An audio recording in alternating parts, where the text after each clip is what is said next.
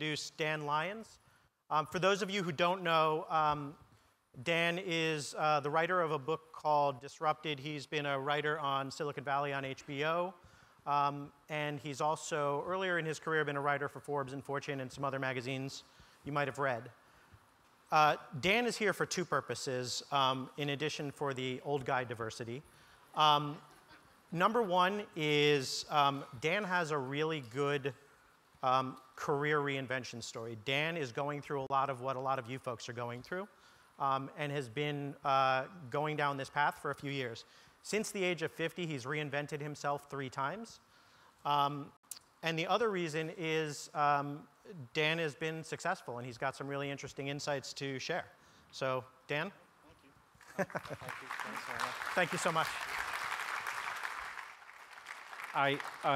Forgive me, oh, we're going to move this to the, okay, I'm following him.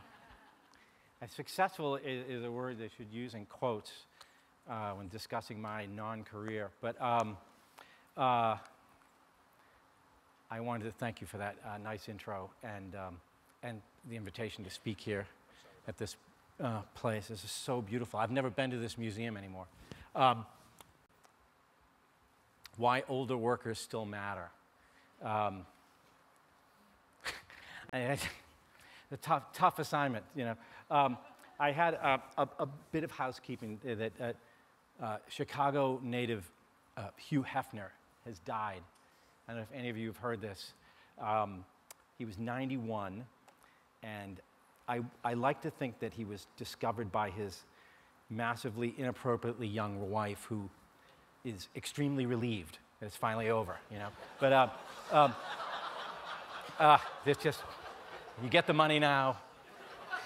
No more having to, you know, the leathery old baseball glove guy climbing on you, you know, just, so speaking of creepy old guys, why am I here, is the transition. And I'm here because I wrote this book about being the old guy at a startup. You know, I got laid off and went to work at a startup. I was not the oldest one there, but almost. And you know, the day began with a talk about millennials and how they're different. And I know they're like the shiny new thing. They're like the shiny new toy that everybody loves. And what do they need? What should we give them? And my generation is like that old pair of shoes in the back of the closet. And you're like, I don't know, can I still wear them? They're still OK, but should I just throw them out? You know, it sucks. I'm here to talk about the twilight years, you know, the golden years of your career, right? Oh, I made this slide. Hi, I'm the token old guy, right? This has become my new job now. This is what I do. I go around to conferences, and I'm the old guy. I'm the token old guy. My kids, I have young kids, because I had kids late. They think this is hilarious. They love that I am like Mr. Old Guy. I don't know, and you know, obviously, you know the guy on the right, but does anybody know who the guy on the left is? Anybody recognize him, where he comes from? So he comes from a Viagra ad, right? Which I think is great. Like I am now, when they first had Viagra ads in the late 90s, it was Bob Dole. It was legitimately old guys who had legitimate problems. But now they have these silver fox guys, right? These like, now I am so old that the guy I aspire to be is the rugged Viagra taking guy, right? Like that's where I am. You know, they're all like driving muscle cars and they're playing guitars, you know. The one I love the best is the couple in the 2 tubs. Like side by side, like what is that, right? Like I don't get it. Like you're outside, there's no plumbing. Is there water in the tub? And if there is, how does it stay hot? Like this is what I think about. And also, it's getting late in the day, the sun's going down. You know there are bugs, right? There are mosquitoes. It's where I live. If you're in a tub in the backyard, if I told my wife, let's go out and get in a tub, 2 tubs. We can't touch each other, but let's just sit side by side in tubs. It doesn't even. Well, you know, yeah. But really, yeah, I realize now the best version of me, like if I worked out, I lifted weights, and I dieted, and I got a little work done and everything, and like, I could almost be as cool as the Viagra-taking impotent man, like on TV, right? That's my dream in life, right? So yeah, I'm a little pigeonholed now. You might have seen this story in McSweeney's recently. Welcome to the startup where everyone is 23 years old because we believe old people are visually displeasing and out of ideas, right? So for some reason, when this story came out, everybody I know and people I don't know all sent it to me like, hey man, I thought you'd like this. I'm like, no, why? Why? Why? Seriously, people on Twitter that I don't know would tag me, hey, Dan Lyons, check this out, right? Right? This is it. I write one book about being an old guy at a tech startup, and now like I'm typecast for the rest of my life, right? Every reporter that does a story about age bias in tech or age bias anywhere, I get the call. Would you like to give us a quote? I give them the same quotes over and over. You know what it's like being the actor who gets called for the role in the movie that's like, you know, unattractive person on Subway. You know, or weird-looking man selling pretzels, right? And you know, and then your agent calls and says like, "Hey, there's a, you know, you want to read for this?" And you're like, "It's kind of insulting, right?" But on the other hand, like, I got kids, I need work, I'll do it, you know. So, and I don't know what's next for me. Like, I think the cricket phone ads, you know. Seriously, this is true. When my book came out, I was like, you know, you plot and scheme. How can I market it? I was like the AARP, right? Seriously. Right? And we called, we flacked them, we begged the AARP to write about my book. I realized that's the lowest you get. You're begging the AARP to write about you. But honestly, I don't care anymore. I just don't care, you know. I got a pair of shoes. They're Allen Edmonds shoes. They're kind of expensive, and the sales guy's like, well, you know anything about these shoes? You know, you'll have these shoes for the rest of your life. I was like, dude, that's not a big deal for me anymore. That's, you know, everything I buy right now, I will have for the rest of my life, right? Like everything, right? We bought a couch. I'm like, I'm gonna die on this couch. This is where I die. This is it. We're not buying another couch, you know. This is it. So, but I'm sorry. We're going to talk about two things today, right? One is boomers and Gen X at work, right? Like what sort of based on my experience at a startup, being out of place because of my age, I wanted to maybe give you some perspective of how someone in my generation sees work, how we see learning and development. Not that I know a lot about learning and development, but how we view the world, what the world looks like, what work looks like to us today. And the second thing I want to talk about is reinvention, right? This idea of the process that I've gone through, really. I went from being a journalist to being a marketing guy to being a TV writer to now being basically an unemployed man who does old guy jokes and, you know, and I think, so what advice can I offer from this story? Because I think there are some lessons from the, what I've gone through. And I think some of you are practitioners, you might be my age, and you might be facing what I was talking to Todd before, and I call it the sort of that oh shit moment, like oh shit, like oh God, this is real, right? Like, and you realize, you know, your world has changed. And that's what happened in my world, right? I was at Newsweek when Newsweek went under, right? When they did the last print issue, right? And if you want to know what it looks like when a company or an industry doesn't pay attention to change, Newsweek is like the poster child for this. The magazine that was like 80 years old was, you know, any of you over 40 know what Newsweek was, right? Was sold for $1, right? $1, right? We're all, and some assumed debt. But, and I think from what little I know about learning and development is that you guys are in a field that maybe feels like where we were in the media business 10 years ago, right? You look around and you see entire industries blowing up, entire companies getting blown up, right? In our business, what happened was everything about the media business, from the way content was created, to the way it was distributed, to the way it was consumed, everything along that chain changed, right? And I think the same thing is happening for you guys, from what I've heard from Todd and others, is that everything about the way you create learning content, the way you deliver it, the way it's consumed, that's all changing, the entire chain. So there are new skills to learn, there are new roles that didn't exist. That's what happened to us in the media business. There were suddenly these new jobs that we didn't have. We had people who paid attention to quantifying our web traffic, and suddenly they had a lot of power in the organization. And on the print side, people like me, we thought of them as peons, but they actually had a lot of power, right? Tech suddenly became much, much more important to the media business than it had ever been. We always viewed IT as sort of like these guys out back who just kept our laptops running. And suddenly, the people who were running the web, who understood the analytics, became very, very powerful in the organization. And ironically, what we did the guys who just wrote stuff, we thought we were the most important people. We started to realize we were really not very important. The skills we had were, if that's the only skill you had, that wasn't really enough anymore, right? So the question is, how do you leap from the role you have, if you're my age, inside a company? How do you leap into one of these new roles? How do you take the skills that you have and sort of repurpose them or dress them up in new clothes? Or how do you get new skills, right? And basically, that is, when I think of it now, it never felt like this along the way, but for the last 10 years, that's essentially, I think, what I've been doing, right? So my story is, I'm going to tell you a little bit about the story that's in my book, right? And there's more of it there. But I got laid off at Newsweek. I always wanted to work at a startup. I realized that media is changing. I didn't want to just get another media job, and there weren't any anyway. And I went to work at a startup in Cambridge called HubSpot in a sort of content role. But I was twice the age of the average employee, right? And I wanted to see everything about the new work. Like, I would visit the Huffington Post. I wrote a story about them when I was at Newsweek. And I was really jealous of them. They were having so much fun. You know, they're all young and cool, and everybody's having a blast. And Newsweek, you know, fun is not a word you would describe the last few years at a place like this going out of business. Everybody's, you know, miserable, right? So I wanted to kind of throw myself into the deep end of this and just see this new way of working, right? And the first thing I was told at HubSpot, which is, and I was told this over and over and over again, outright, that whatever you did in your last job, right? We had people there who had worked a couple years at Google, right? Wherever you used to work, whatever title you used to have, like, it doesn't matter at all, right? You're starting from zero here. It means nothing. Your experience does not count for anything. First of all, most of the people I worked with had never read Newsweek. They had heard of it, they had seen it at a dentist's office, but they literally were not impressed by it at all, right?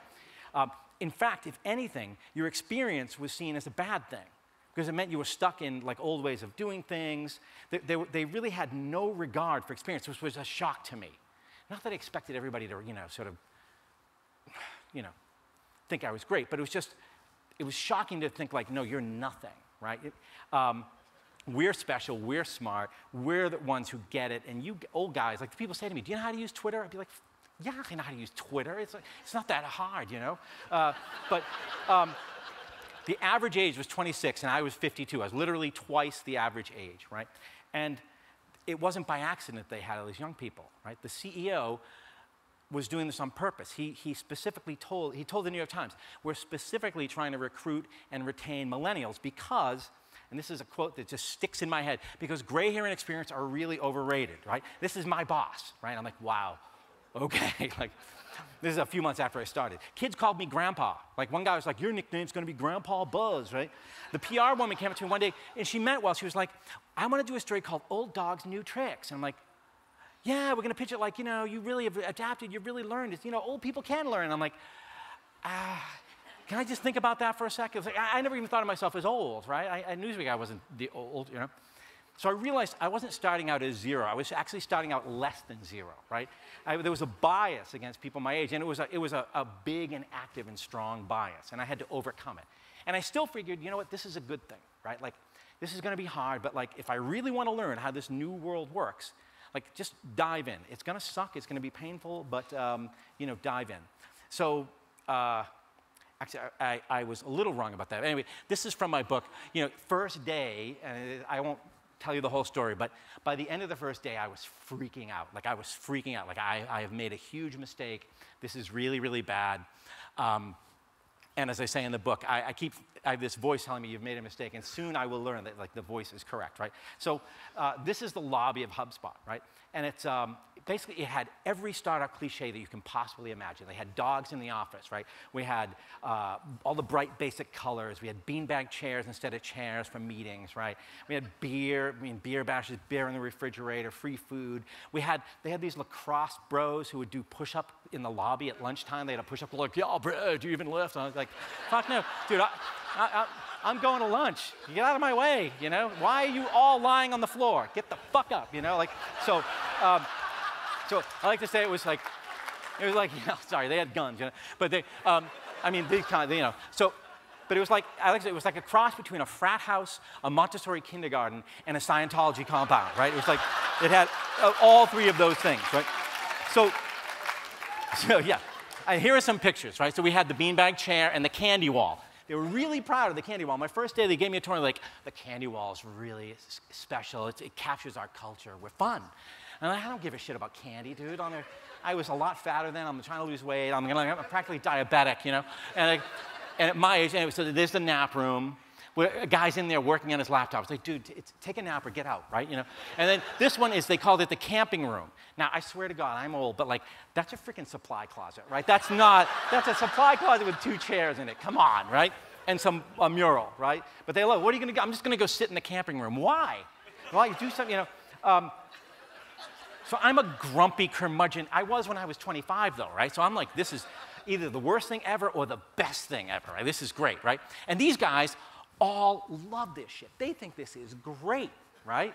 They came to work here because of this, right? So then they had, on the Scientology end of things, we had this like training. We had 2 weeks of training. You were supposed to learn how to use the software, but it was really like cult indoctrination, right? It's like brainwashing, right? And they would say like, what is your superpower?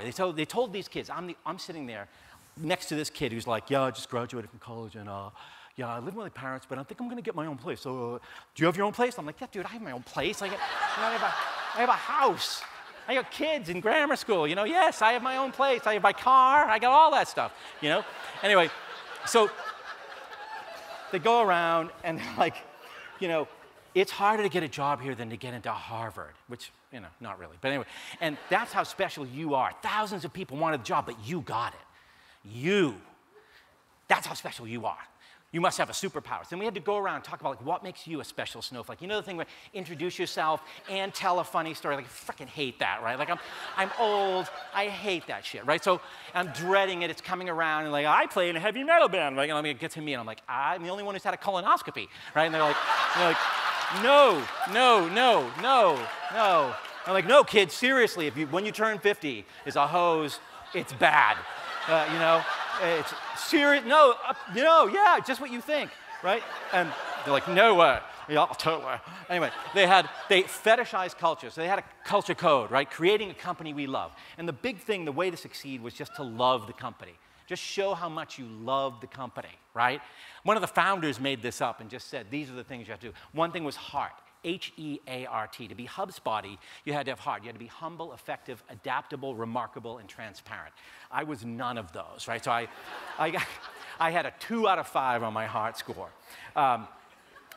The 2 founders came from MIT, and they thought, in addition to making software, they were going to reinvent how companies were made. Like, those old companies, they didn't do everything wrong. We're not going to have an HR department. I hate HR. HR sucks. No org chart. They had 500 people, no org chart. You couldn't find out who reported to whom, right? And then the big breakthrough was this founder, you can't really see him, decided he's going to start bringing a teddy bear to meetings. He wrote an article on LinkedIn about it, how proud he was. The teddy bear represents the customer, and we're supposed to be solving for the customer at all times, and people forget that. So I bring my teddy bear, who's the customer, and the teddy bear sits, Molly the teddy bear, sits at a meeting, and any decision we make, we have to run it by Molly, right? This is our CMO, for real, a real guy sitting like next to a teddy bear, right? And what blew my mind is that nobody laughed at it. Like, I read it, I was like, this is freaking stupid, right? So I sat face to face, you know, monitor to monitor with this kid, and I was like, dude, the teddy bear thing's crazy, right? He's like, no, I think it's really awesome. I'm like, come on, dude, like, nobody's around. Tell me the truth. You know this sucks, right? This is an idiotic thing, right? If you did this at Newsweek, if the managing editor of Newsweek did this, people would start bringing in teddy bears in, like, bondage outfits, you know, and, like, you know, teddy bears being hanged. It would be awful, right? You would never live it down. But nobody would laugh. I called a friend of mine, a former journalist who became a marketing guy, who had kind of counseled me as I was making this transition. I was like, I know the corporate world is weird, man, but, like, I told him the teddy bear, is this what happened? He's like, no, that's Jonestown. Get out now. This is not normal, even for corporate people, right? And they had a big Halloween party. This is the big, we dare to be different. Like, we're so different, right? They were the most conformist people ever, right? But like, we dare to be different, right? And the main thing was just to be peppy. That's a real picture of people jumping. You never can have your picture taken. Millennials, for some reason, have to jump when they have their picture taken. I don't know why. And do it over and over till they get them all in the air, you know? I think they put Zoloft in the water, because I was like, well, I'm not drinking it, but like, something's wrong here, right? And they had a thing, I came to call these things praisegasms. They figured out that the way to get attention in the organization, the way to look good and get a promotion, was not to be good yourself, but to be praising others. And we had this little thing, Cheers for Peers, where you could constantly praise people.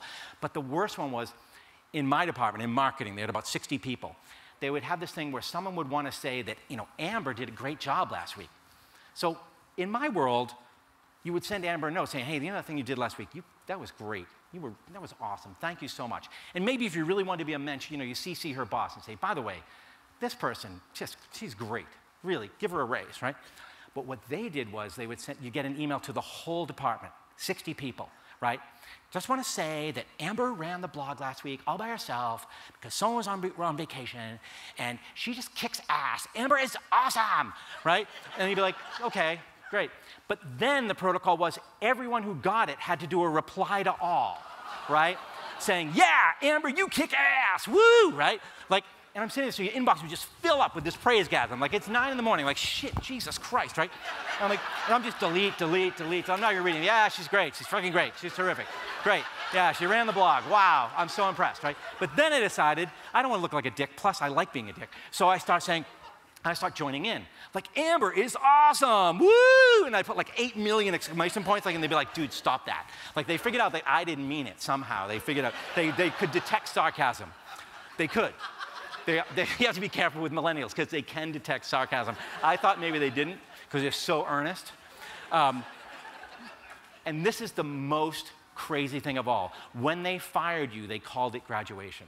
And I'm not making that up. And they tried to be cheery about it because, you know what, it didn't work out. And we'd get this email saying, hey, everybody, just want you to know, or hey, team, just want you to know that, you know, Derek has graduated. We can't wait to see what he's going to do with his superpowers in his next big rock star adventure. Go, Derek, you know, and be like, you just fired that poor bastard, right? You know, and you look over, his desk is already empty. Like, they cleared him out, like, you know what I mean? No warning. People get fired like, oh, no, right now you're fired. You know, just take your stuff, go, right? It was like living in Argentina in the 1970s. This happened all the time. People just disappeared, right? Right? It was like Spinal Tap drummers. Poof, you know, just like, you look over, there's like a pile of dust, ash on the chair, right? Like, what happened to Derek? Oh, he graduated, you know? So, and my huge dread, because I knew very early on, like, I'm going to get fired here, right? Like, but I just didn't want them to call it graduation. Just please, you know, don't call it graduation when you throw me out of here, right? And they didn't. They were nice about it. But so I failed, needless to say, right? I didn't even fail. I refused to quit. So they did the thing where they can't fire you because you're old. So they just try to make you really miserable so you quit, and like had this sociopath boss who would just totally did this amazing mind effery on me for like weeks and weeks. And I would keep notes like because every day I'd come in like, what's he gonna do today? This is amazing. Like, this guy's really creative at this. He's really good at this. I couldn't do this, you know? I wouldn't even know how to do it, right? So I left. And then after I left, though, I wondered, like, why didn't I fit in, right? Like, why did I fail, right? And I came to think that there's one thing that distinguishes my generation, which I will lump in as Gen X and boomers, from millennials, and that's fear, right? I think that the millennials, the people I worked with, had no fear, right? They didn't care if they failed. They would try ridiculous, I mean, really stupid things that were obviously going to fail. And their boss would let them go down and do this thing, and it would blow up in their face. And there would be no repercussion. You could totally screw up, and you wouldn't get fired. You wouldn't even, you get a promotion. Like, that was awesome. Good try. So I realized that, you know, at my generation, Facebook, if you look at Facebook, how many things they've announced. I used to do these articles where I'd make a list of all the initiatives that Facebook rolled out with great fanfare. This is going to change the world. And then 6 months later, they kind of quietly close it down, right? And they don't care. They're not embarrassed. When I was at Newsweek, if we had some big new initiative, you know, we'd have to study it for 6 months, we'd pilot it, because the thing we had was institutional fear. We had individual fear, but we had institutional fear. That what if we launch this thing and it sucks? People laugh at us. It's like, well, so what, right? Like, and we were sort of hidebound by our own fear, right? But I want to tell those of you who are younger why our generation has fear. And this is something to think about if you're teaching them, right? First of all, Oh God, the typeface is huge. Anyway, this is a cover of Newsweek in 2011, beached white male. I was still working there at the time thinking like, that'll never happen to me. And a year later, bam, you know, I was one, right? But he had a big job, a big office, a big bonus, now he's all washed up. Like the crash of 2008, 2009, 10 hit my generation harder than anybody else, right? If you were a little older than me, you were in your 60s, you could call it early retirement and kind of get out, right? If you were young and entering the workforce, fine, right? My generation got devastated. Like everybody my age knows people. I know lots of people whose career just ended then, long before they thought it was going to end, right? And, you know, these are the years where, you know, you're not ready to retire, right? These are the years from 50 to 65 where in the old days, that's where you made your nut. That's when you made your money, right? Your kids had gone to college. That was where you were piling up the money. Maybe you were coasting a little bit, and you were going to run out the clock till 65. And now that's gone, right? Now you're driving an Uber. Half the time I get in, I use Lyft, but half the time I get in, it scares the shit out of me because it's a guy who looks just like me, right? And they're always trying to put a brave face on it, like, yeah, I'm just doing this for a while. Like, yeah, sure you are, you know? You know, it went from, like, people my age, you were worrying about, like, did we save enough for the kids' college, for retirement? Now it's like, can I pay the mortgage, like, this month, right? So that's what happened to our generation, right? Then, when we do get into the workforce, this is an article I wrote when my book came up, right? There's age bias, right? And it used to be 65 when your career ended, then it was 60, 55. Now it's like 50. In Silicon Valley, it's 40. Like, people are like, oh, yeah, you're 40, you should be done now. Like, what?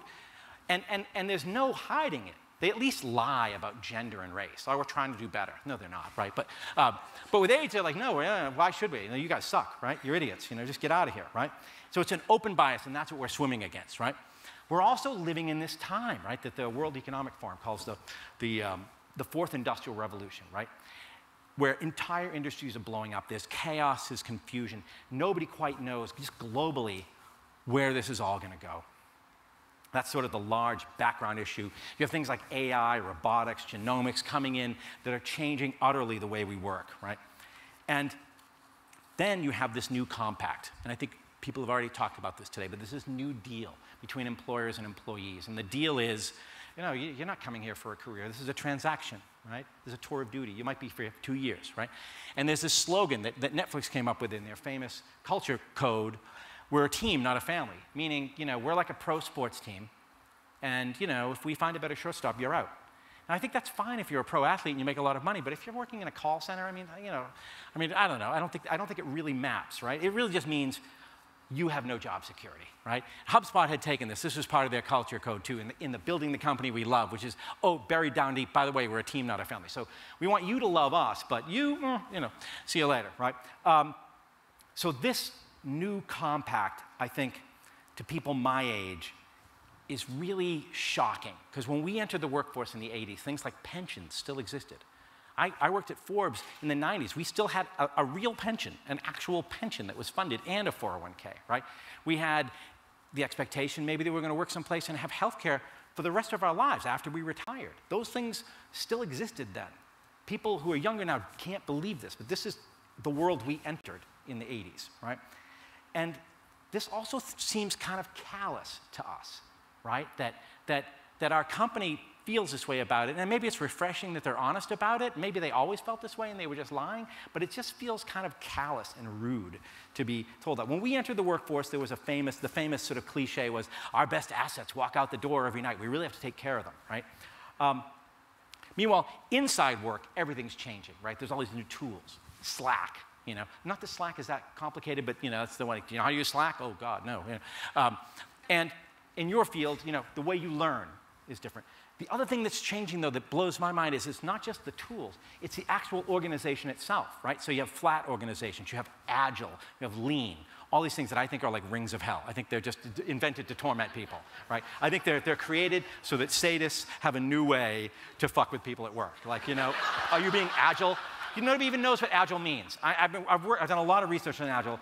There's 8 million books. They all contradict each other. There is no agile. Agile just means whatever some psycho that you work for wants to tell you it means, right? So people want to learn. I think there's a huge appetite for learning, but I think we learn for different reasons. I think millennials are learning so they can move up in the organization, right? People in my generation are learning so we can hang on, right? And I don't mean that in a derogatory way. I mean, I think it's valid. I think it's actually okay to be pragmatic about your work. And I think that's another difference about my generation, is that we view work as something we do to make money that pays for our life. I don't think we fall for this bullshit about it being a mission and, you know, being... They told these poor kids at HubSpot, this is a really important company. We're changing the world. We sold email spam. That's what we sold. Software that let you spam people. If anything, we made the world a worse place, right? You know that shit email you get that looks like it's from a real person, but you know it's just canned? That was us, right? Oh my God, now we're transforming the world. Like, no, we're not. A quick digression to people who are younger in the audience. When I started working, this is what the world looked like. This was a computer. Only 10% of the people in America had one at home, right? This was a phone, right? It cost $4,000, $8,000 in today's dollars, right? You know, we sat in little cubicles, we used a lot of paper, and either you or someone you know had that haircut, the mullet, right? They had a mullet, right?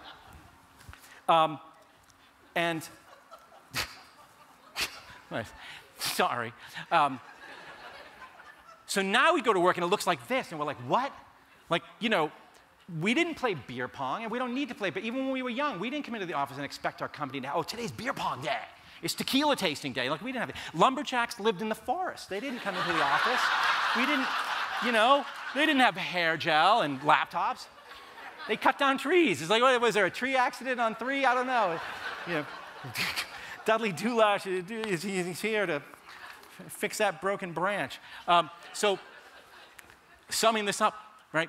Just in the course of our career, since we started work till now, right, all these things have happened. And the one I want to get to is upended by crash. We've seen 3 massive crashes in our lifetime. 1987, there was a huge stock market crash. 2001, the dot-com bubble burst. 2008, the housing bubble burst. Each time, we got wiped out, right? People had their retirement savings wiped out. People lost everything in these crashes. It's made us a little cautious, right? It maybe made us a little gun shy about, you know, taking chances and, you know, swing for the fence. Like, we're just trying to hang the fuck on, right? So, and there's a new definition of old, which is now 40, which means we're all, you know, like elderly, you know? When HubSpot was trying to make fun of my book, they marketed against the book to try to kill my book. One thing that they made a thing, I was Grandpa Simpson going out, old man yells at cloud, like, you know, like I'm not Grandpa Simpson. I still get it, kind of. Anyway, the next thing I want to talk about is reinvention. And I'm running short of time, so I'm going to talk really fast. But just quickly, the story of how I got from being a Forbes reporter to like where I am now, right? Basically, in the 90s and the 2000s, I was working at Forbes, and I was a print journalist. And I wrote these. These are 2 of my covers. Like, you can tell what an exhilarating job it was. I got to interview Lou Gerstner at IBM. Like, what a dick, right? And like, just a complete monster, just a sociopath. He came from RGR Reynolds, went to IBM, and then went off to, like, Blackstone Group or something. So he's just making the world a better place, right? And while at IBM, he, like, gutted the pension fund, laid off thousands of people. But great guy, great human being. And I wrote about Attack of the Blogs, which was kind of a fun story. But while I was there, something happened. Around 2006, I started realizing, oh my God, like, I'm a print journalist, right? And print isn't going to be around. I got to learn to be an online journalist. And in those days, we had separate staffs. We had a .com staff and a print staff. And the print staff, we were the major league team. We were the Yankees, or, you know, not the Yankees. I'm from Boston. We were the Red Sox. And then there was a farm league, and the farm league was the .com guys, right? It was where you went if you screwed up on print, they put you down there, or if you were there, you were hoping to make it to print. But I did something radical. I went to my boss and I said, look, I know I'm a print guy, I've been here for a long time. I want to transfer to the .com, right? Which was like unheard of. Like, why would you do that? I'm like, no, dude, I want to do it. And this is what happened that blew my mind. They didn't go, oh, awesome. They were like, nah, no, we don't need you. Yeah, you're old, you're in your 40s, you don't get it. It's a lot faster over here. And I was like, oh, shit. That was my oh, shit moment, right? Like, oh, my God, like, yeah, I'm screwed, because this thing's going to go out of business.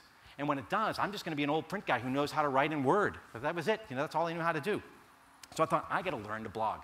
I'm going to do it on my own time. I'm going to learn about HTML so that when the shit hits the fan and I'm going to look for a job, I can at least say, well, I know how to blog, right? So I started this blog. I started a bunch of blogs. There were 3 platforms. I started all over the place, different blogs. And I started this one where I pretended to be Steve Jobs, right? And the story was, there was a thing back in the time, in 2006, there were these people saying, like, every CEO should have a blog. Just be totally transparent, have a blog, and just be interacting directly with your consumer. And having interviewed many CEOs, I realized that was a really, really bad idea, because they're all monsters, right? They're all sociopaths, right? So then I had this funny idea. What if one of them did do it? Because there were some CEOs doing it, but they're all fake, but, you know, phony. What if you had one and he really was an asshole? Right? And he's really saying offensive shit. At night, he's drunk, maybe he's a little high, right? And I tried all sorts of CEOs, but none of them caught on. But this one caught on. And I mean, look at how ugly it is. I mean, look at this, the layout. It's just ugly. It was a blogger blog, right? But it started to take off, right? It went, next thing I have 10,000 readers. They have 100,000. They have 1 million. Then they have 1.5 million readers of this stupid, like, shit blog, right? And I'm doing it anonymously, so nobody knows it's me. And everybody thinks it's someone cool. And they started this prize, like there was an award, a reward. Anyone who can find out who's fake Steve Jobs, we will give you a brand new iPod or something, right? The guy offering the reward was the publisher of Forbes, like my friend, right? I know this guy. And I'm like, oh, yeah, right? But this is how much they disregarded me. Even then, because of my age, I would be in meetings and people were talking about this blog at Forbes, going like, you know what we need? We need something sexy like that fake Steve blog. And I'm like, you know, I could make something like that for you. They're like, no, not you, not you. Like, I'm like, ha ha ha ha, right? So finally, I get caught. I came clean, and I got caught. And I had already told Forbes, but then the New York Times caught me. And everybody was disappointed because they're like, oh, we thought it was going to be somebody fun and hip and cool. And it's like this old guy in a suit, you know, like, oh, hello, I'm from Forbes. I write about IBM, you know. So, but what I did was, I had the blog. I sold a book, a novel, based on the blog. I wrote a Steve Jobs' fake autobiography. And he's a monster in the book, right? And it didn't do that well, but it did a little bit. But then it was my third book. The other two totally failed. This one didn't quite fail. I was like, oh, pretty good. And then, but what really happened is this guy, Larry Charles, who made Bruno and Borat, he was on Curb Your Enthusiasm and Seinfeld, this big guy in Hollywood read it, he loved it. He's like, let's make a TV show. And we sold the TV show. So suddenly I'm like in Hollywood. I'm like, holy shit, this is great. I'm looking at houses, I'm going to LA, right? My wife is like, no, you're not. I'm like, look, if this happens, I'm gonna be so unbearable. I know how bad I am now, but I'm gonna be way worse. If I become like rich Hollywood guy, forget it, right? Well, of course, we sold it to Epix. We waited like 1.5 years, wrote all these episodes. It got canceled. So I'm like, shit. So I go back to I was still at Newsweek, but I'm back at Newsweek. Then Newsweek lays me off. Now I end up at HubSpot and I'm writing blog posts, right, about like online marketing.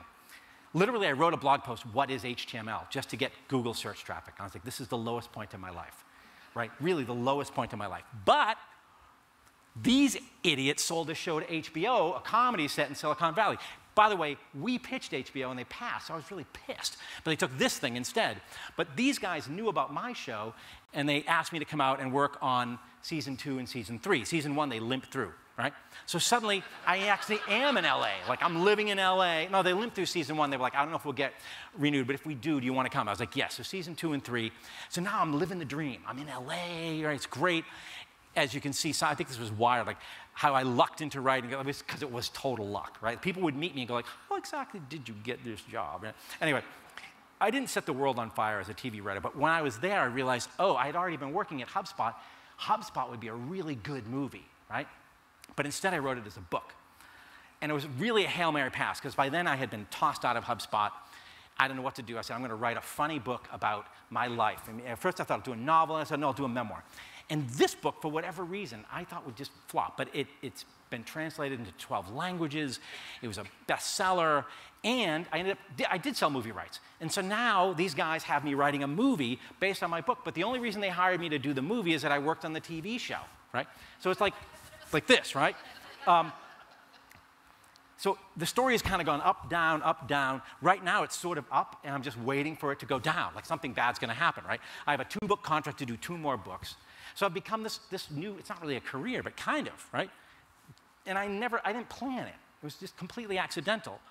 And it was all because one day, literally in 2006, I just started writing this really stupid blog, like really insanely stupid blog, right? A move that, by the way, most people counseled me to stop doing, like it's career suicide. Like when you get found out, you're going to get fired and you'll never work again. Like it's probably career suicide. And it turns out to be the only smart thing I've done in my life. And I did it completely by accident as a prank, right? So there's this great quote, sometimes serendipity is intention unmasked, right? To me, it still feels very accidental, but I feel like maybe there was some subconscious plan. I don't even know. Like, I really don't know if there was somehow I knew it would all work out. My favorite quote is this one.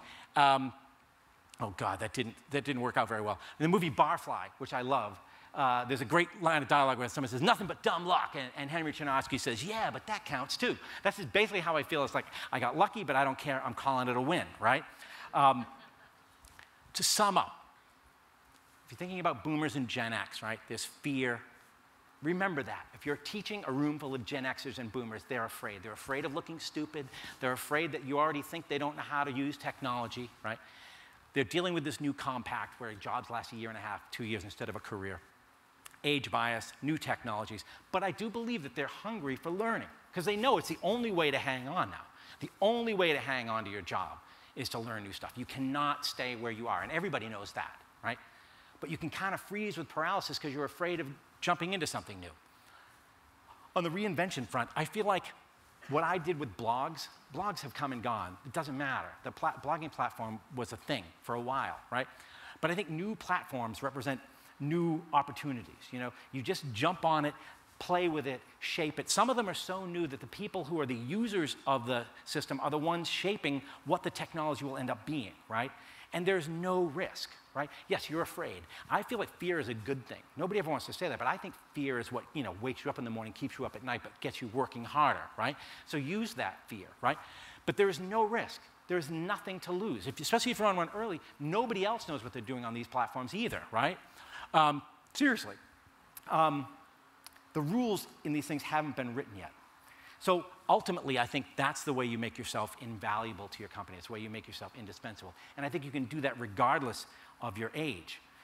There's one quote that I love from Steve Martin. When some people ask him, how do I make it in showbiz? How do I break into the business? And it sounds glib, but I don't think it is be so good they can't ignore you. Just like basically be so good that someone wants you. They're coming to you. You're not knocking on their door. They're calling you, right?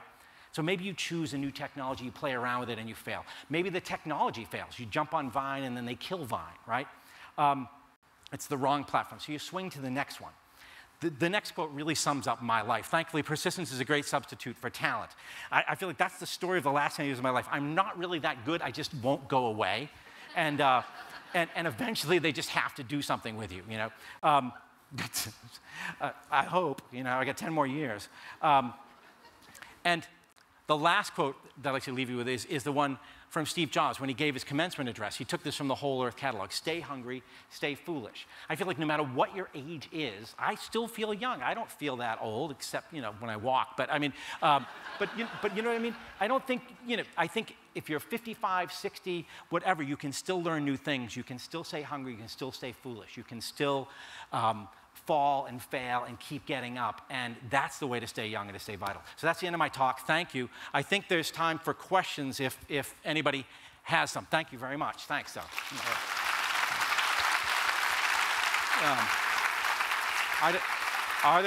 Is there time? Okay. Does anybody have a question? There's a microphone, or you can just yell it out, and I'll repeat the question. No, everybody wants to go to the drinks, so like, dude, get me out of here. It sucks being the guy who's the last person between the crowd and the drinks. By far the best, though. What? By far the best. Excellent. Oh, okay. Well, thank you. The woman in the back, you had a question. Yeah. Hello. Thank you very much. This was enlightening.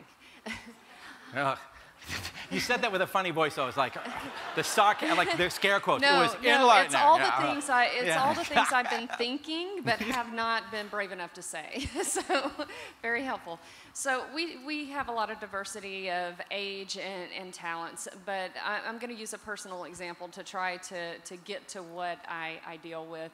A lot. So my 22-year-old who has just graduated from college, just started her new job, called me yesterday frantic saying that she was in a one-on-one with her boss who is a baby boomer And her boss gave her some feedback, and the feedback was very frank and said, you didn't do a good job with your product pitch. And, but really didn't follow it up with what she could have done better. And my daughter's reply to me was, does somebody tell you guys that millennials just want to be, told just direct stuff? Does somebody tell you that, is there something that people just tell millennials that we just want to be told to our face just really rude and direct things, because that's not how we want to be communicated with at all? Oh, really? And it just really summarized for me, how big of a gap we really have.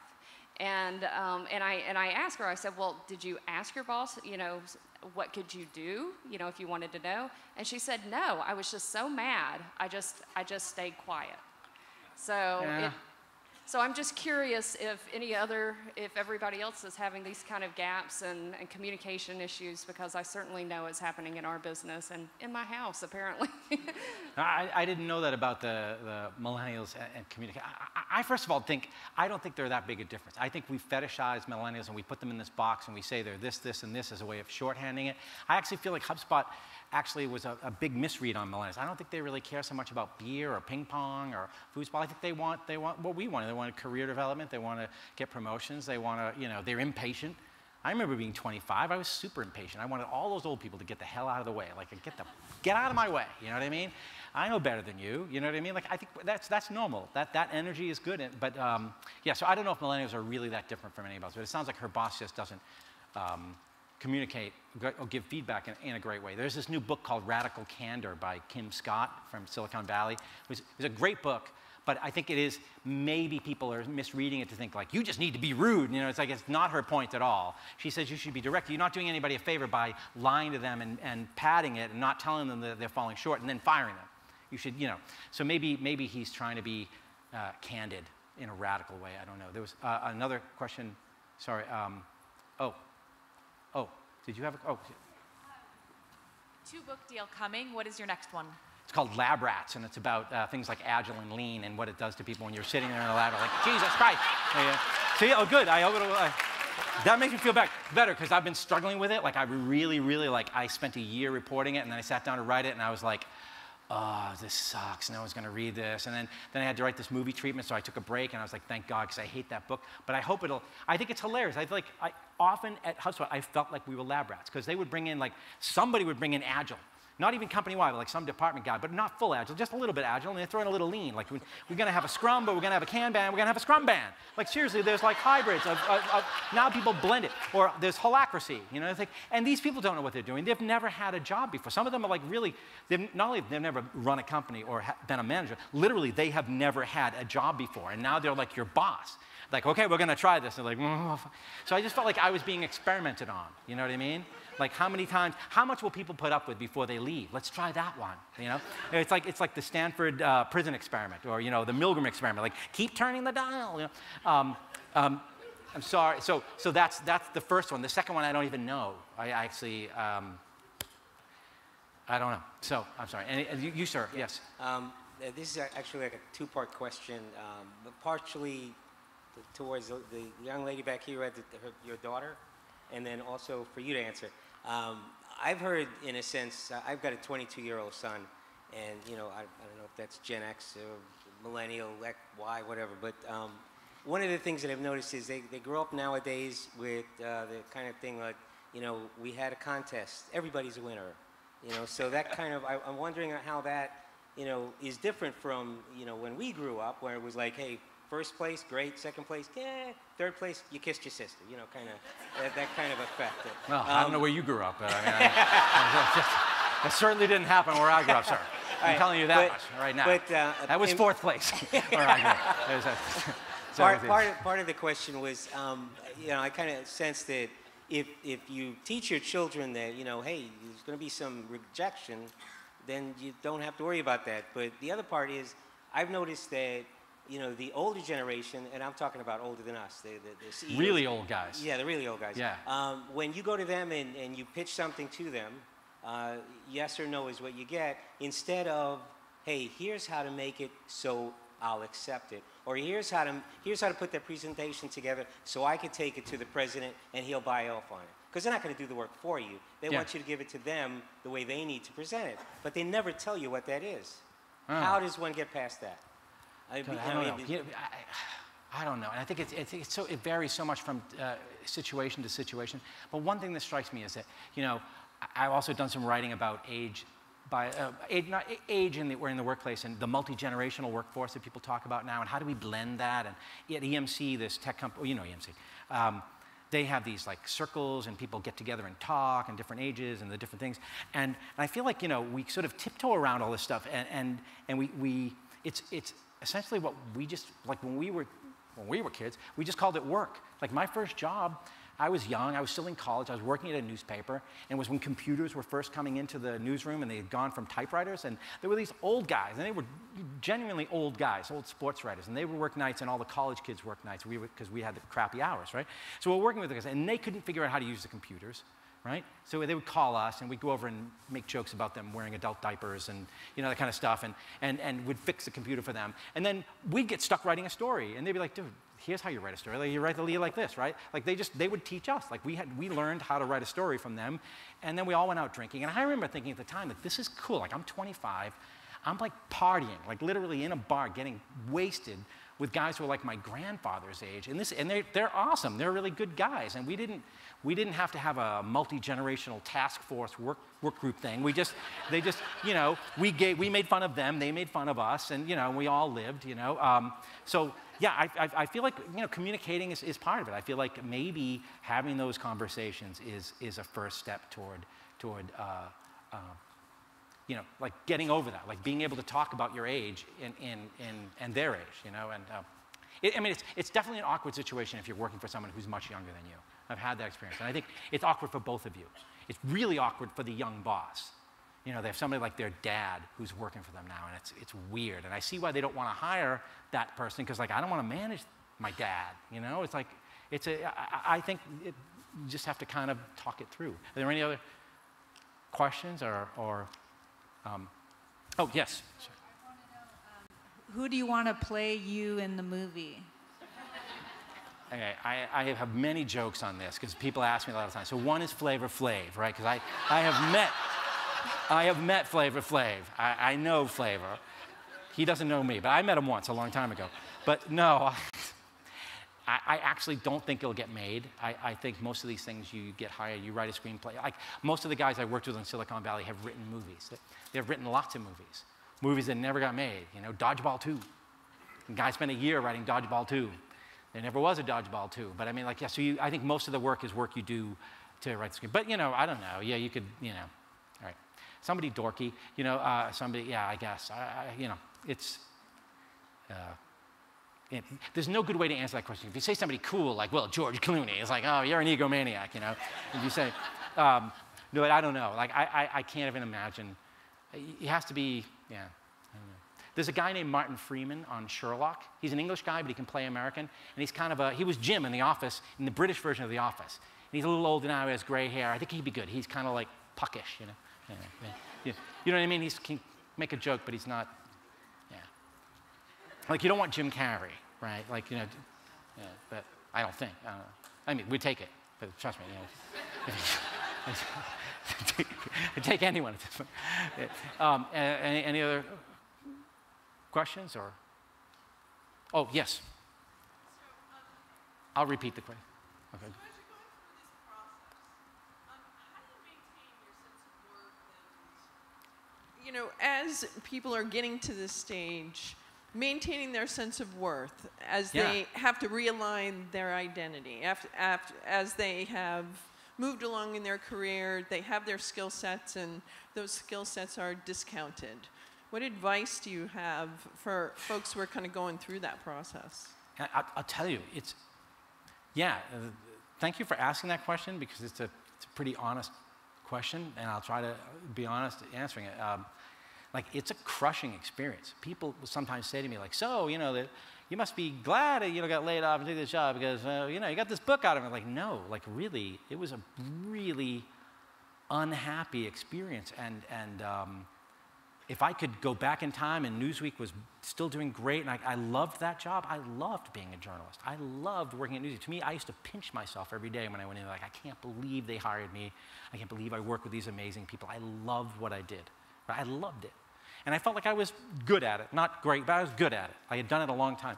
No, it's soul destroying. It's really, you say, oh, it's humbling, blah, blah, blah. Like, it's, or it's good to fail. You learn from, like, sometimes failing sucks, right? Like, it sucks. And I mean, I had really hard times. If you read the book, I think that's one thing also, especially people in our town. I live in a little town outside Boston. So our friends all read the book, right? I never thought of that when I'm writing it. Like, I'm trying to be really honest and lay my soul out here, And then I think, now people read it and they're like, oh, God, I never knew it was that bad. Like, like nights where you can't sleep. Like, you just can't lie awake all night, like sweating. Or I can't do anything but sleep. Like, I sleep 12 hours. I go to bed. I come home from work, I put on my pajamas and go to bed. And I wake up at 8 and I'm like, I can still sleep. Like, just massive depression, There's a scene in the book early on where after I got laid off at Forbes, the HubSpot thing didn't happen right away. There was a period where I was looking for a job, then a period where I had this really bad job where I was commuting to San Francisco to run a blog. And I remember at one point putting my son to bed. And my son, I have twins, a boy and a girl. And they're 12 now, but they were like 7 then. And my son's really the sensitive one. And he's looking at me, and I could see in his eyes like pity. Like, he felt bad for me. He knew what I was going through, like trying to find a job and how like humiliating it was in a way. And and he felt bad for me. And like, it almost killed me. I was like, I was almost going to cry. I sort of made a little joke so that we could both laugh. And I put it in bed, and I walked out like, shit, I got to get a job, like now, like any job, I'll take anything, right? But it was, there were moments, like really bad, agonizing, dark night of the soul kind of moments. And I don't think, I think if you're giving a talk like this, you're supposed to say, Bud, here are the 3 things you do, blah, blah, blah, And I don't know. I mean, the thing that kept me going was my kids. Like, I gotta, at least gotta feed them. I started thinking for a while, I have a good life insurance policy. If I could get hit by a bus, but you can't kill yourself with life insurance, right? So, but if I could get hit by a bus, or make it look like an accident, right? Smoke a lot of cigarettes, get cancer or something. Like, it would be better off, and at least they'd be taken care of. You know what I mean? But but it was, it's really a grind. I think you have to be prepared for that. And I would, on the ups, it feels very bipolar, because on the ups, it's like, holy shit, TV show, oh no, unemployed, And I think that's another thing that I think is different for us, for my generation, in this world. You're now dealing with those mood swings. You're dealing with those ups and downs a lot more frequently than you used to. I mean, it used to be, people talked about, I hate my job. It's just like, take this job and shove it. I go to work, my boss is a jerk, But you weren't worried about like, oh shit, a month from now I'm going to get thrown out, and now I got to, you're back on the streets over and over and over again, which is what Silicon Valley is talking about, right? So I think that mood swing, maybe young people are okay with it because it's all they've ever known. They've never known the thing of working 10 years at a company, and sometimes you like it, sometimes you don't. But yeah, I think having to deal with that emotionally and psychologically is a really big part of this new world for people my age and up, unfortunately. Sorry, yes. One last thing. Oh. Thank you. Having lived through those 3 cycles that you've talked about, it really was enlightening to hear you talk. So it's really wonderful. And I now understand why Silicon Valley is so funny. Well, however, they didn't hire me back for season 4, which is the last season. As you'll notice, it went way downhill. It did. I don't want to say it. I haven't seen the episodes, but I've been told. Season 3 was brilliant, and I think when I watch that show, having lived through many of these business cycles. Which 3 cycles do you mean? 87? 87. 2001. 01. Yeah. Yeah, I was an Arthur Anderson partner. Okay. So. You were what? Arthur Anderson partner. So. Yeah. Anyway, thank you for doing that. And I think what you should do is maybe, because I have a millennial and a Generation X, and the millennial is always watching Tim and Eric. So I think you should hook up with Tim and Eric and figure out something funny to do. What is it again? Tim? Tim and Eric. Oh, Tim and Eric. Oh, yeah. Those guys. They do these 15-minute television programs, and they're just hilarious. But the comedy is really My good. son's 12, and he watches these Logan Paul videos and Jake Paul. Have any of you heard those? if you want to just kill yourself, just like, oh. And he plays them, it's like, put headphones on so I don't have to listen to these imbeciles in the background, like, yeah, bro, you know. And but that's TV now. Like, I think for that generation, that is going to be, YouTube is TV for my son. But anyway, I don't know if there are any others or if we should wrap it up. I think we should wrap it up, right? Is it, yeah? Okay, thank you. Thanks. Everyone, round of applause. Dan Lyons. Thank you so much.